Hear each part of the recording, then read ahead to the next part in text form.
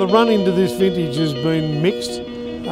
Very good early, wonderful season all the way through probably till the start of December, and then the rain started, and from the 1st of December till the middle of January we had about 19 inches of rain.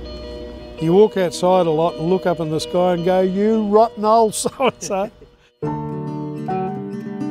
We got really lucky that when the rain stopped, we had nice windy days, warm weather without being too hot, and we've had probably 3 or 4 weeks of dry weather now, and everything's sort of hung on and produced some great fruit. You just have to work around it.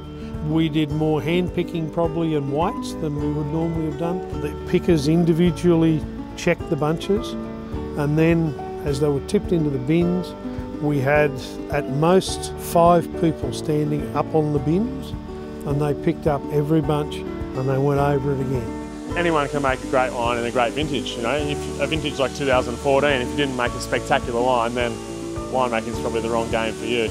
But in the more challenging years, like 2016, the people with the better dirt, the better vineyards, the people that spend more time and more resources during the year looking after their vineyards are the ones that have come through. So all of our focus all year is how do we get that plant, that vine, as healthy as possible. Well, there are 13 blocks in the valley over 100 years old on their own roots, and we either own or lease 7 of them. And I'm trying to get my hands on the rest.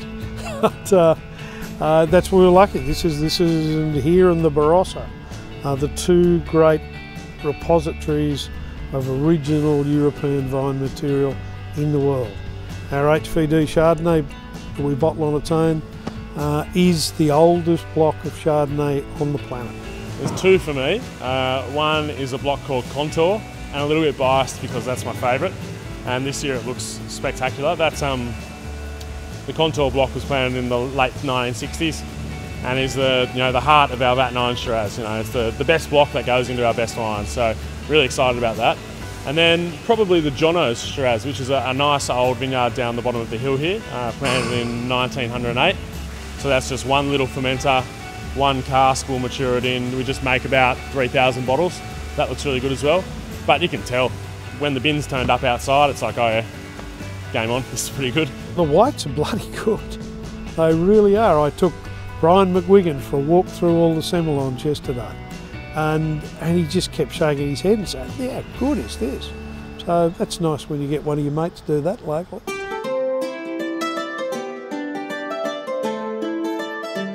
In 2016, I'd say, has been a trying vintage, but it's one where we've had to be flexible, we've had to be quick on our feet, and stick very clearly to what we wanted to achieve.